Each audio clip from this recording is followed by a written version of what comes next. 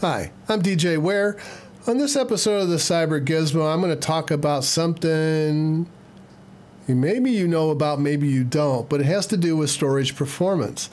And that kind of a discussion really determines whether you should use a NAS or whether you should use ZFS or any number of other storage solutions. And so that's what we're going to talk about today is, yeah, do you want to go out and spend a whole bunch of money or save your money and put it against your storage where it really belongs?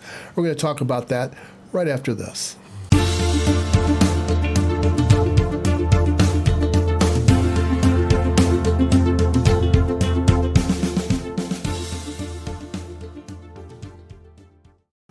So yeah, I'm back. I'm bringing GlusterFS back again, and I'm going to talk about it in terms of linearity and storage. Now, linearity and storage, that applies equally to whether you are using Ceph or whether you're using Lustra or whether you're using BGFS. It doesn't matter. Any of those things are applicable to linearity. And what the heck am I talking about? What is linearity in storage? Well, in an ideal state, what should happen is as you increase the number of drives, your performance should increase at the same rate. So, in other words, if I have a 100 megabit per second drive and I add a second one, I should expect 200 megabits per second in total. If I add a third one, I should get to 300, fourth, 400, and so forth. That's linear performance, or linearity for short. And that's what we're talking about. That's an ideal state. So, yeah, in spinning Rust and SATA, the rule of thumb is around 100 megabits. Yes, you will find drives that are slower. Yes, you'll find drives that are faster. It just depends on how fast they're spinning, how dense they are, for example, and where your file might be located on that spindle. But in general, about 100 megabits per second is kind of the rule of thumb per spinning Rust drive. And then, yeah, that's what we talked about. So that type of scaling rarely occurs in real life. It's very rare to see it. In fact, it's almost impossible. But you might ask the question, doesn't RAID and ZFS kind of solve that? I mean, if I add drives to those, I increase my speed, right? Well, kinda. So I went out to Wintel guy, and he has a bandwidth calculator out there for RAID. You could put in the type of RAID that you want. I did a couple of these with a couple of different ones and finally decided to, well, I think probably the best thing to do is choose one of the most common ones that you find, and that's RAID 5 because of its redundancy. And I ran the calculations up starting with you have to have 3 drives to make a RAID 5. And I started with that, and then I added up storage based on 5 terabytes at a time. So I used 5 terabyte drives.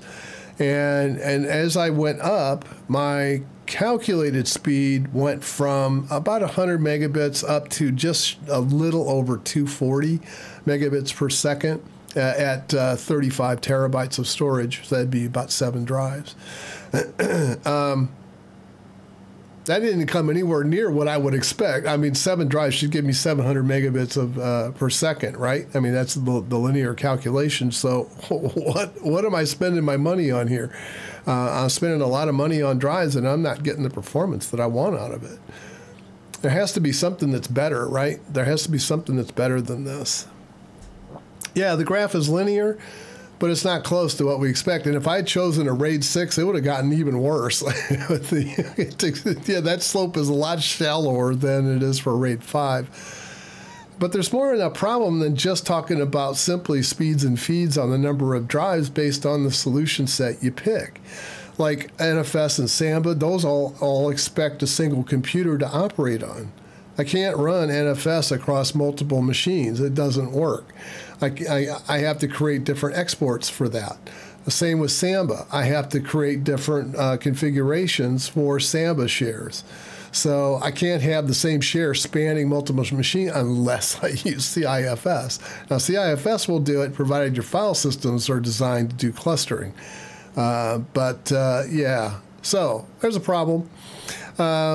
They're only designed to run on a single computer. what if I want to make this go faster? What if I need more bandwidth?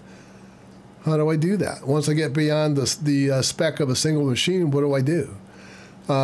If I run out of number of users, the number of resources that, let's say, 1,000 users would take on a machine, what do I do then? What happens when the CPU is saturated? Now, remember, NFS uses a lot of CPU, and so does, well, Samba not quite as much, but it does use CPU, and eventually you're going to run out of that resource. It might take a while, but you're going to run out. Or you're going to run out of memory, or you're going to run out of the disk channel, but something is going to saturate, and it's going to stop you from being able to expand any further on that machine. Yeah, I could go out and I could buy a bigger machine. I could buy a faster controller. I could buy multiple controllers. I could break it up into array groups, and I could paste them all back together, and I could knit until I have spent all of my company's money or all of my own money. The question is, what are you getting back for the amount of money you're spending? Are you getting back the performance that the linearity model suggests that you should get? So that's what we're going to talk about. There, in the NAS, SAN, and all the rest, it comes down to how the client can access the machine. And NFS Samba are probably going to be the first tools you're going to reach for because they're the most talked about. But these don't scale beyond a single machine, as we talked about. And sure, you could scale up a single machine. Nah, okay, so maybe the cost isn't exponentially to add a second processor, but it's going to be double. If you're going to add a second processor, it's going to double, maybe. That's going to double the cost unless you get some kind of deal for it. Hey, do you really want to spend, let's say the latest version of AMD's processors, let's say 64 core is around 4K right now. Their 128 one is over $8,000. Intel has an 18 core for around, what, 8,000, 10,000? Yeah, it gets expensive. $5,000. I'm talking about multiple CPUs in the same machine. But yeah, there's an incremental cost there, and it's going to be a lot. So where do you want to spend your money? And how much performance in your storage array are you going to get back? That's really the question. It's the same for your home too. How much money do you want to spend on your NAS? How much you want to spend on a disk controller, or if you're using ZFS, how many drives do you want to put in there to get that much performance? Because it doesn't scale up as quickly. You have to use more drives. So, enter the storage cluster. That's the problem this was designed to solve.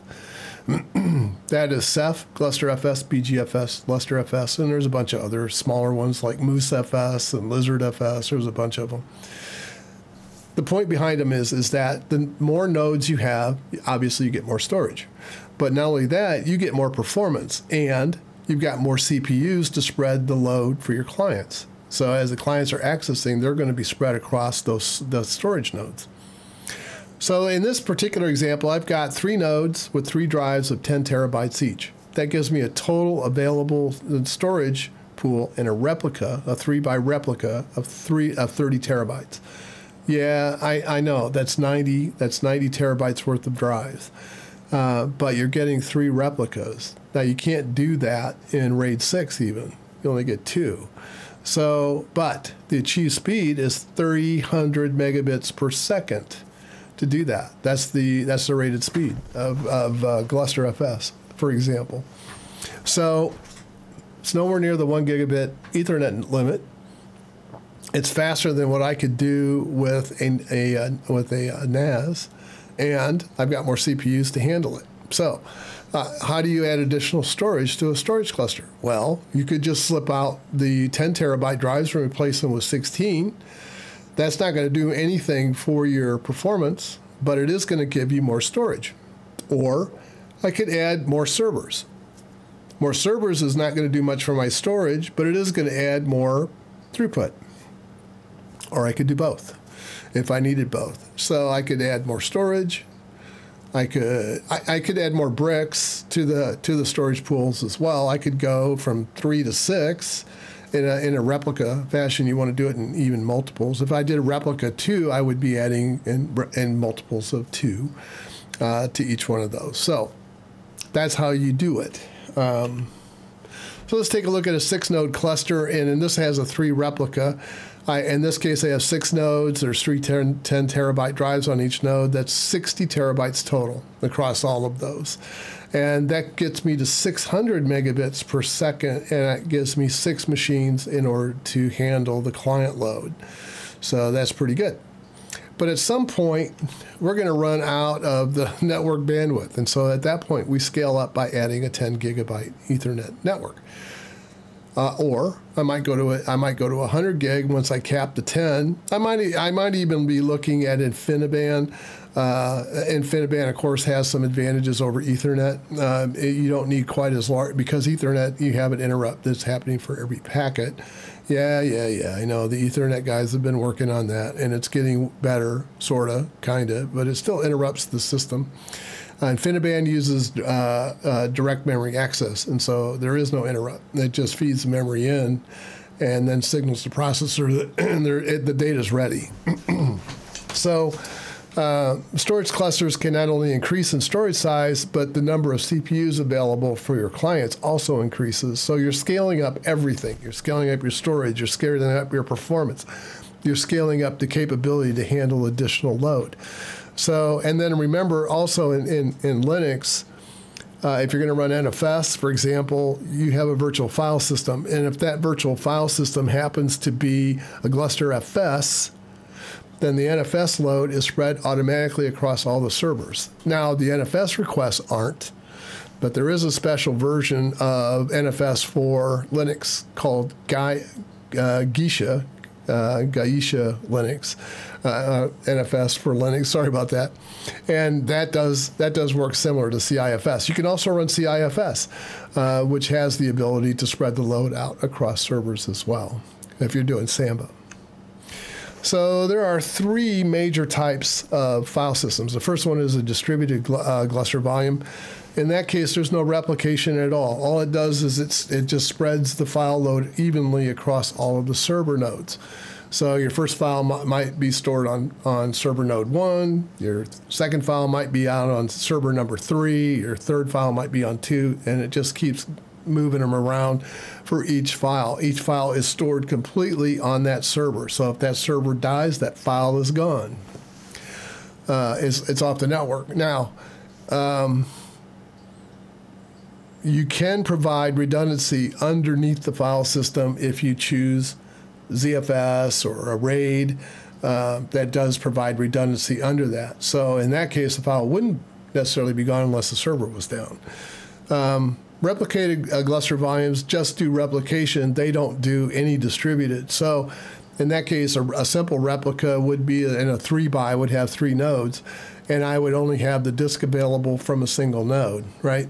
So yeah, that's all that's going to do for me. And the Gluster documentation says for a replica, you have to have at least 2 nodes, but they don't really recommend that. And that has to do with when it goes into either a rebalance or whether it's going into a recovery state. You could run into a split brain because the Gluster file system doesn't know which one of the 2 servers has the most current. So if they recommend 3, and then you have a third chance that it says, oh, those 2 servers are right, that one's wrong, and it can go on and with the recovery. So yeah, but the number of bricks on a replica have to be an even multiple of the number of replicas. So replica 3 would need 3 bricks on each server. A distributed replica is kind of, it's offering high availability and it's offering scalability in that files are spread evenly across the replica sets, and then you define replica sets as a pair of servers if you were doing replica 2, or in a triplet of servers if you're doing replica 3. And the order in which you define the servers when you set up your volume. So if you'll say you had a 2-way replica and I set up 4 servers, so in this order: server 1, server 3, server 2, and server 4. So in this case, the 2 odds, server 1 and server 3, would be in the first replica set. Server 2 and 4 would be in the second replica set.